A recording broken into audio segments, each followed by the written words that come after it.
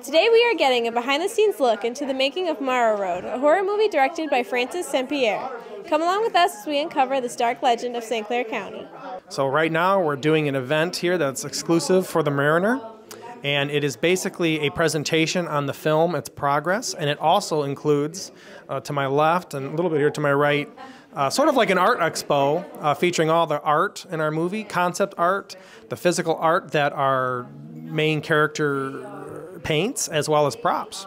So Morrow Road is a legend. A legend is something that cannot be proven or disproven. So a myth is fake and fact is fact.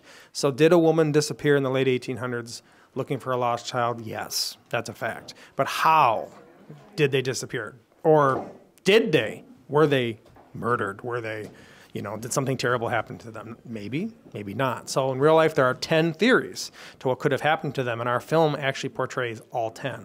You get to see them all. So we're not just a horror film. This film's a mystery. It's a puzzle, for viewers to solve. There's a lot of excellent people behind it, and there's no talk anymore. We've already started making it. You can watch footage. It's already been sold, so the distributors already love what we've done. The big thing to help us right now, is spreading the word, and it's going to be great. The Morrow Road team is working tirelessly to make this legend found right here in your backyard come to life. Keep an eye out for the Morrow Road movie coming soon. For Thumbcoast TV, I'm Melissa Painter.